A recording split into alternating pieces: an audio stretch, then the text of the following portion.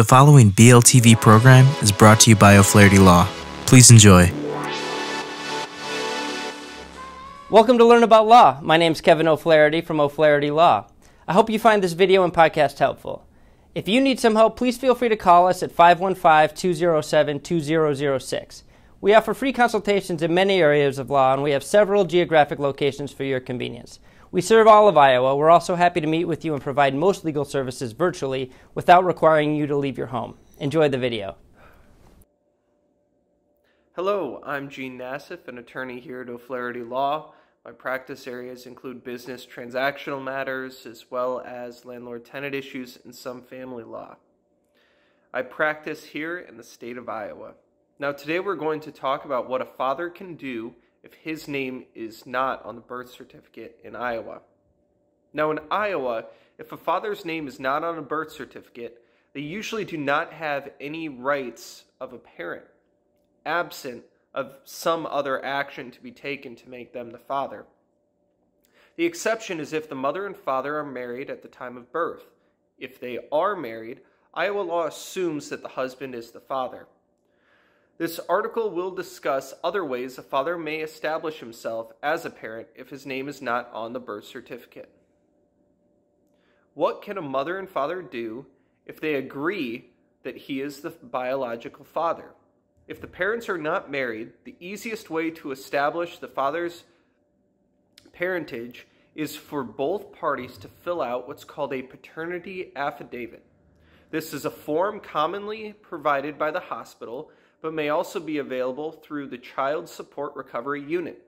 The affidavit states that the man is the biological and legal father of the child and that his name will be added to the birth certificate. However, there are many circumstances where a mother refuses to add the father to the birth certificate. Should this happen, the law does not allow the father the right to have contact with the child or make decisions for the child. If the father does not establish himself as the biological parent, the mother will also not be able to recover child support. Is there anything a father can do before the child's birth to protect his rights? If the father is aware of the mother's pregnancy, he can file a declaration of paternity with the Iowa State Registrar of Vital Statistics. This document can be filed prior to the child's birth up until any petition for termination of parental rights is filed. The document is typically free and can be used as evidence in any action to establish paternity. If you believe the mother might be putting the child up for adoption, filing this declaration is especially important. Iowa has a registry called the Declaration of Paternity Registry. The declaration includes all the father's relevant contact information and should be updated upon any changes. It will include information about the mother. The registry is confidential, but may be accessed by the biological mother, courts, or government agencies.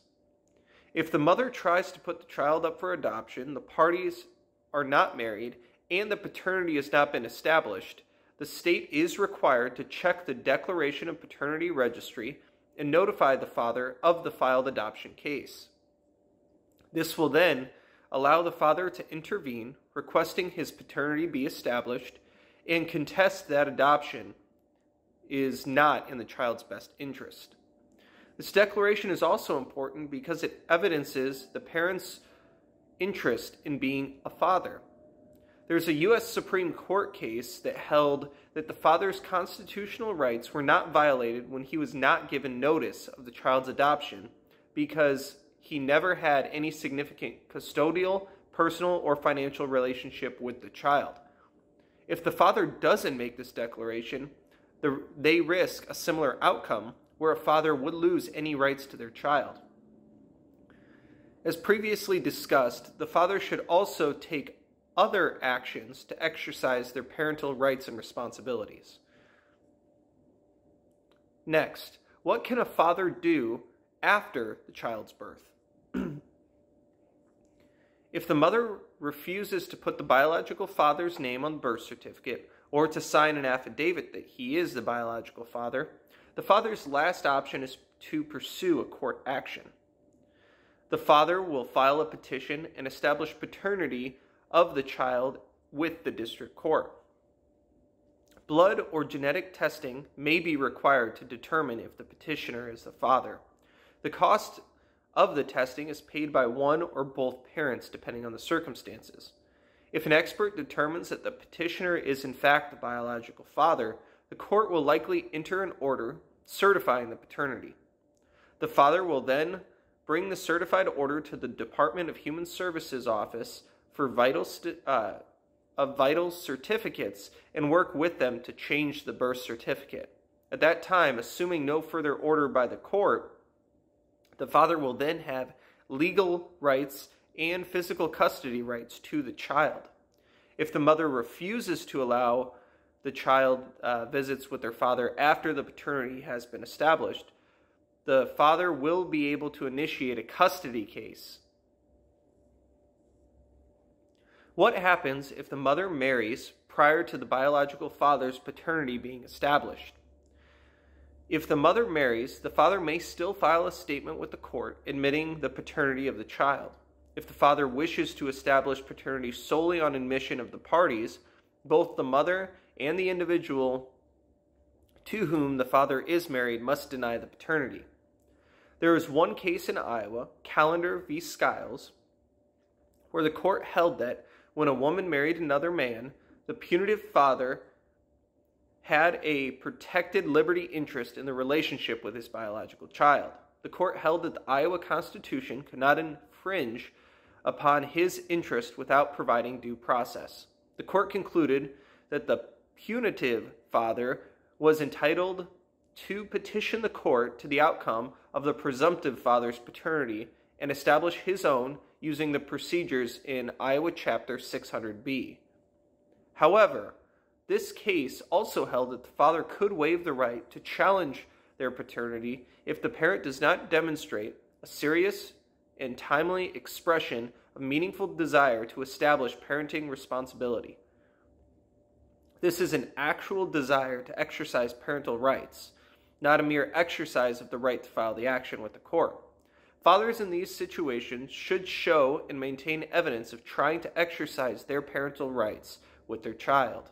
This means trying to exercise the right of the parent to take care of, to take custody of, and to manage their children. It means something more than simply visiting the child and giving them an occasional gift. However, the court has distinguished cases in which the father has no knowledge that he had children or that the children were his. The court reasoned that the rights cannot be waived if the father does not yet know they exist. What if there is a termination of parental rights case against an unmarried mother? Iowa courts have held that the interest of the parents in their relationship with their children is a fundamental liberty interest protected by the 14th Amendment. There is case law in Re BGC where the court held that the putative father had not abandoned the child so as to permit termination of his parental rights as well. What if the father is determined to be the biological father? Is it guaranteed he will be granted paternity? In other words, if it's established that the person is the biological father, does that automatically mean that they will be granted paternity? In Iowa, it's not guaranteed that the biological father will be granted paternity. Generally speaking, Iowa Code 600B allows the court to preserve the paternity of the previously established father if the previously established father requests that paternity be preserved. The courts will find that the previous arrangement is in the child's best interest and the established father petitions the court to terminate the biological father's parental rights. In other words, there might be circumstances where the biological father is not actually granted paternity. As always, if you have any additional questions, feel free to reach out to our office. Thank you very much, and have a nice day. Hello again, this is Kevin O'Flaherty from O'Flaherty Law. I hope you enjoyed this video and podcast. If you did, we'd love it if you'd subscribe to our channel. If you need legal help in this or any other area of law, please do not hesitate to reach out and schedule a consultation. Most consultations are free and all can be conducted remotely if you'd like. Please email us, book online, or call us at 515-207-2006. We have many locations for your convenience. We serve all of Iowa. Thank you again for watching.